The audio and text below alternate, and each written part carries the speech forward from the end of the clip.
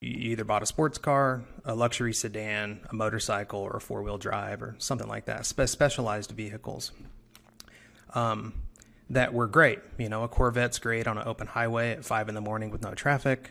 A 4x4 is great if you have to cross a stream or go on a rough off-road fishing trip or whatnot.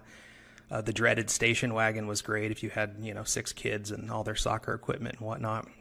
But at some point, some really smart person figured out that an SUV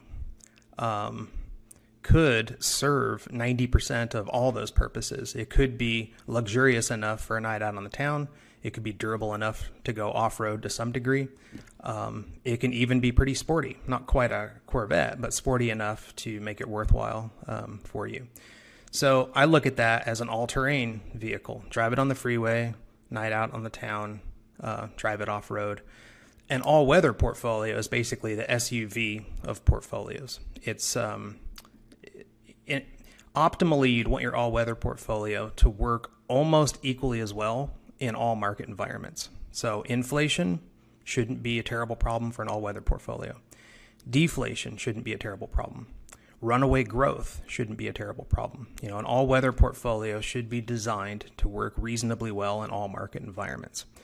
Now, you don't get something for nothing. It's not alchemy. It will underperform whatever is most closely calibrated to that market environment. That SUV is not going to keep up with the Corvette, and it's not going to be as effective as the four-wheel drive pickup truck off-road. But it's good enough to do reasonably well in all market environments.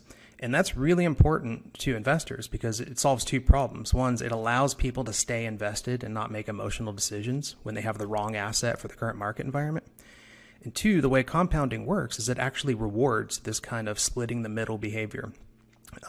Because by having an all-weather portfolio that's got uncorrelated assets in there, working together as a team mitigates the volatility and the risk in the portfolio, but it doesn't necessarily dilute the returns between the different asset classes. So you can maintain your compounded return over a long period of time, but really reduce the risk.